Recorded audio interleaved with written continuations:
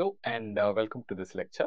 We're going to study applications of derivatives. In the previous module, we saw what a derivative is, how to compute derivative, the various rules for it. And in this module, we'll start looking at different applications. To focus our attention, let's look at this notion of a function behavior, right? So, the function itself might have a different shape, it may go up, come down, etc.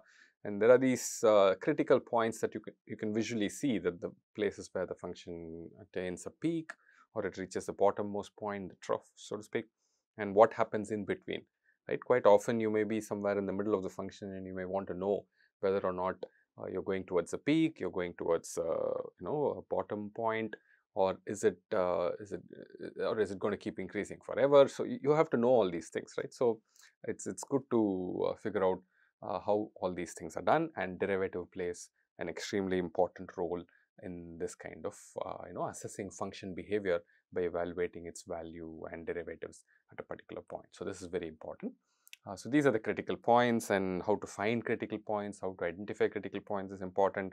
How to know about growth or fall between the critical points, is it going to be increasing, decreasing, is it going to do something else? And importantly, trends, right? So you may want to predict whether or not the function is going to hit a peak or is going to hit a bottommost point and turn around. Things like that can change, can really improve your understanding of the function and its use. Okay, so the first application is to define and find what are called local maxima and local minima of a function. Okay, so this is an important thing. We'll define what a local maxima is, what a local minima is, and we'll look at how derivatives are used to compute local maxima, local minima. Okay, so let me begin with definition. But before the definition, let's figure out intuitively what this local maxima, local minima mean. So if you go back to our standard function example, you can see that there are if you look at these points that are marked as x1, x2, x3, x4, near x1 f of x is less than or equal to f of x1, right? So near this is a peak, so near it's less than or equal to f of x1. If you go to x3, again near x3 f of x is less than or equal to f of x3. So this sort of is like a local maximum, right? Local, why local? Because if you look at x1, here f of x1 may be like a local maximum only. Why do I say local and why not global? Because there is another point x3 here which is a local maximum, but it also appears to be a global maximum, right? So overall for x, this guy appears to be a maximum value. So local maxima is interesting. If you can find all the local maxima, then you can also find the global maximum, right? So that's also nice to see. Okay.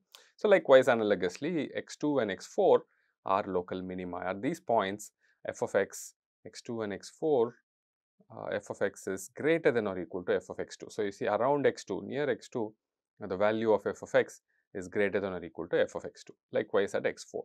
Okay. So now this near x2, near x1 is a little bit confusing, right? So what is near x2 and near x1? Why do I say near? Because if x2 comes very close to x1, let's say you may have a function which falls very steeply. It rises, hits a peak, and then falls very steeply. Or maybe as soon as it falls to a bottommost point, it may rise up. So this notion of nearness is a little confusing, right? It's not very precise. So to define local minima, local maxima, we will use a little device here. This is like a delta function that's used. Notice how the definition is made. It's made in a very precise way, appealing to the small delta. Okay, look at this. A function f has a local maximum at x0 if there exists a delta greater than 0 such that f of x is less than or equal to f of x0 for x0 minus delta less than or equal to x less than or equal to x0 plus delta. So by this delta, by using this delta which is positive but it can be very small, we are controlling the interval around x. So we are defining what is near x0, right? What is near x0? All values of x which are between x0 minus delta and x0 plus delta. That is near x, near x0, right? But why do I say there should be some delta greater than 0? This should be true. This could be true for any delta, right? Delta could be smaller and smaller and smaller and smaller as long as delta is non-zero, right? It could be 0.000001. Okay, it doesn't matter how small it is, as long as there is an interval around x. Okay, where f of x is always less than or equal to f of x naught. F of x naught is greater than everything else in that small tiny interval, then we say x naught is a local maximum. Okay, so this takes care of this thing of how quickly it rises and falls and all that uncertainty, right? Even if it rises and falls over a very tiny interval, we call it a local maximum. Okay, the same device is used for local minimum. At x naught, we have a local minimum if there is even a teeny weeny small little interval over which f of x is greater than or equal to f of x naught, for f of x naught is the lowest point in that small interval, right? So, if that is true, then it becomes a local minimum. Okay. So, this definition is the technically correct definition, but hopefully you understand what it is. Locally around x for a small even delta interval, you have a highest value or a lowest value. Okay. So, this is the definition. This definition is very intuitive and simple, but what is the connection between this and the derivative and all that? Okay.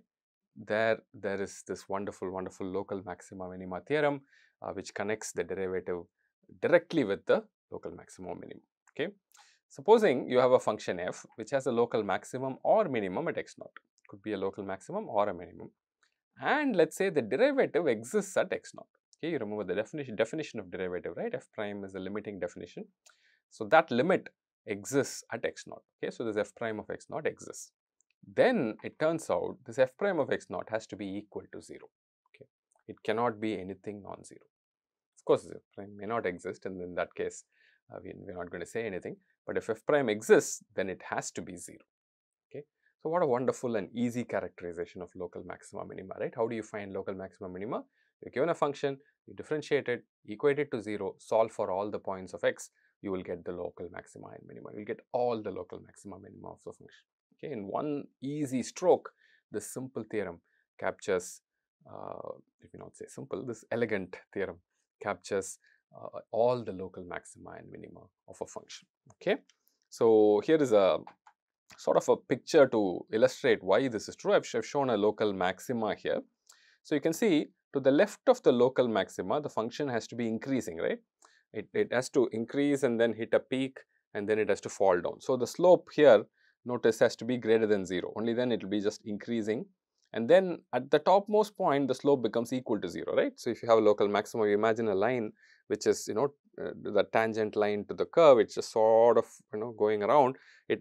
Slope will be positive to the left of the local maxima, and then as you go up to the top, that line is going to go flat, and then after it crosses, the line is going to go facing downwards. So slope becomes negative. So this makes a lot of sense. It says that slope should be equal to 0 at the maximum. But how do you clearly prove it? Here is a proof. So from this module onwards, we'll start seeing some proofs. Okay, so we've come far along in the course. Maybe you've gotten a bit comfortable. So I'll quickly walk you through some proofs, not very long-winded proofs that are going to be very short and simple. I'll walk you through that so that you get an experience of how proofs look. Okay, so how do you prove this theorem, the local maximum minima theorem? So for the proof, I'll assume x naught is a local maximum.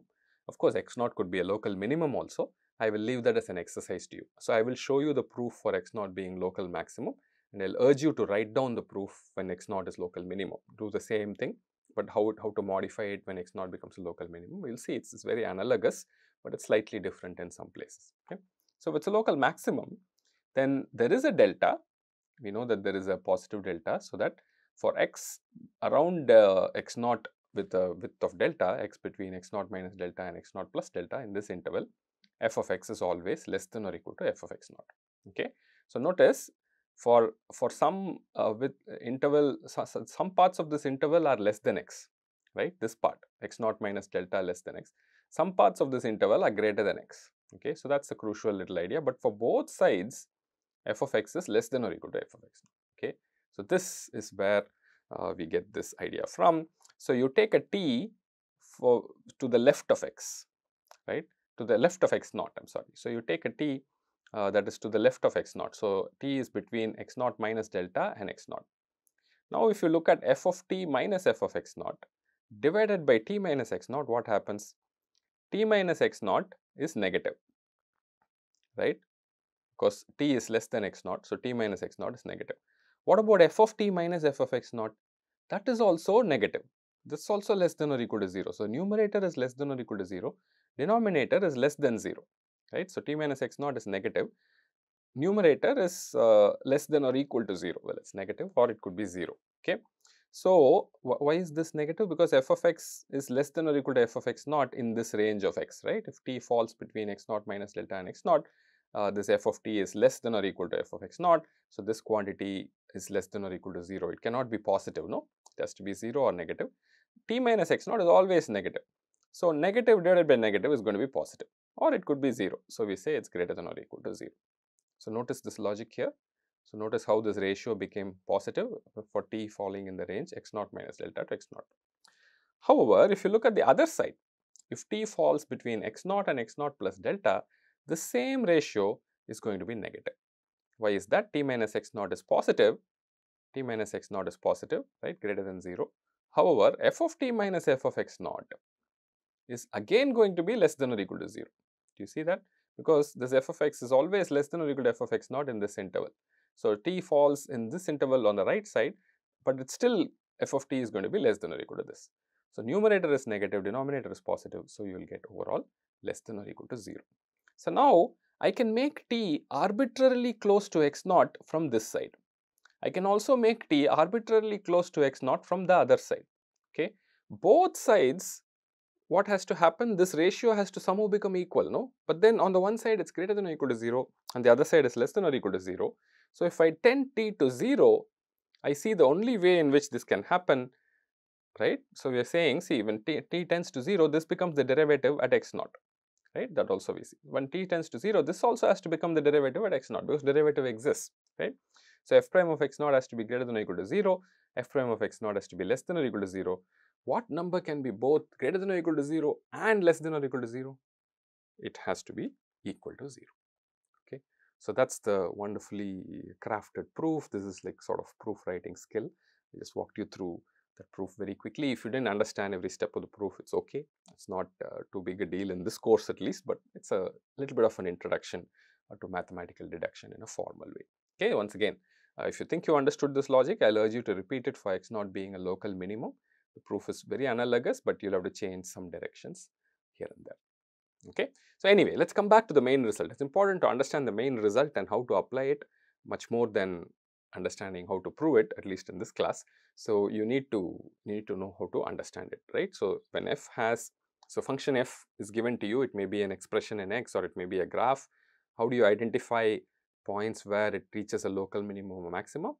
Take the derivative, equate it to 0. Wherever the derivative is 0, those are the points where it could be local minima or local maximum, right? So, the proof goes, the result goes the other way, right? It says if it is a local minimum or maxima, then f prime of x naught is 0, okay?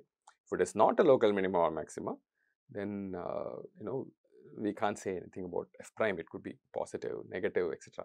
If f prime is 0, then it could be a local minimum or maximum, okay? So, that's the way in which you have to interpret this result. Okay. Okay. Now, one of the problems that I posed when I introduced derivatives, and I promised that eventually you will see how to solve this problem using derivatives, was this cardboard box problem. You might remember this. You have a cardboard box a by b, and then you are cutting x by x squares on all four sides, and you are sort of folding to make a box. Okay, and a and b are given, and we wanted to find out x, which is going to maximize the volume of the box, right? You want the maximum volume. So, the volume of the box had this very simple formula, and I had to maximize this over x. Okay, what's going to be my strategy? I'm going to differentiate this v of x with respect to x and equate it to 0. And if I differentiate it, I get this quadratic equation. You can check this derivative. This is very easy. You just multiply this out. You will get x power 3 and then x squared and then x. You differentiate it, you will get ab minus 4 into a plus bx plus 12, 12x squared equal to 0. You solve this, you know how to solve a quadratic equation, no? So, you solve the quadratic equation, you get two values for x and then substitute the two values into this. You will see only one of them will result in a proper thing, and from there you can find out which is the maximum maximizing x. Okay, so, I am not showing you how to exactly do it. For particular numerical cases, maybe there will be some questions in the assignments which you can quickly solve by this differentiation. So, any maximization problem now, minimization problem now, you should be able to do. Given an expression in terms of x for a function, You can differentiate it, equate to 0, solve for it. Even if you can't manually solve it, you have numerical tools, computer programs today that will solve it for you, and you can find maximum minimum values. You find all the local maxima minima. You can also find the global maximum, right? You evaluate it at all the local maxima, local minima. You can find the global maxima and the global minima. All right. So that's the cardboard box example solved, and we solved it using the notions of the local maxima minima theorem, which connects the derivative to local maxima and minima. Okay, here's one more problem from the world of electronic circuits or electrical circuits. Here's a battery of 1 volt which is connected to 2 resistors in series. Okay, the first resistor is 1 kilo ohm, second resistor is R kilo ohm. Okay, so this R is sort of unknown. We're going to solve for it, and we're going to try and maximize the power that's going through R. Okay, I'm going to pick R so that the power is maximum. So I mean, so quickly you should estimate that if R were to be 0, okay, if this were just a closed circuit, then you know there's no power, right? R is 0, there's no power. So so the power is 0. Okay, and when R goes to infinity, very large, okay, then also it's an open circuit, there's no power here, right? So power is 0 to 0, from 0 to infinity, when R goes from 0 to infinity. So something should happen in the middle, and since power is maximum, you're expecting power to peak in the middle. Okay, so it's a reasonable thing to try and maximize power in the resistor. Okay, so but you can use a very simple formula. So the current through this circuit, very simple circuit, is 1 by 1 plus R, milliamps or something like that. And then the power is going to be 1 by 1 plus R whole squared times R, right? The power in R. Okay, it's a very easy circuit calculation, and you get here R by 1 plus R whole squared. And like I promised, if R is 0, you're going to get 0 here. If R is infinity, you can do the limit. You know how to do this limit, right? Limit as R tends to infinity. You will get once again 0 here, because it will be R by R squared. It will go off to 0. Okay, so this is from 0 to 0, and where does it achieve its maximum? You can try plotting it. If you try plotting it, it starts at 0 and then slowly makes its way all the way to 0. So from the graph, it's sort of maybe a little bit difficult to find out where the peak is. No, it's sort of spread out. It's coming out slowly like this. So you don't know which exactly achieves the peak. Okay, but on the other hand, if you differentiate, if you take the derivative here, p prime of R, it's just, you can use the quotient rule here. We can quickly differentiate, and then you can solve this, and you will get R equals 1. Okay, so this is a very easy thing to solve. Don't panic by how big it is. This denominator will go on the right, multiply, it will go off to 0. 1 plus R will also come out, and you can cancel it. So you'll get just 1 plus R minus 2R equals 0, and that's just will give you R equals 1. It's very easy. Okay, so the maximum power in the circuit in the resistor R happens when R is equal to this 1 kilo ohm. So this is a classic result in circuit theory, and it comes from the local maxima minima theorem. Okay, so that's a good application as well. All right, so that's the end of this little lecture. Hopefully, I mean, just to quickly summarize, you got a glimpse of how to look at local maxima minima, how to define it precisely in a mathematical term. There was this delta that came in, and then once you have that definition, how you can precisely connect the derivative going to 0 to the local maxima or minima.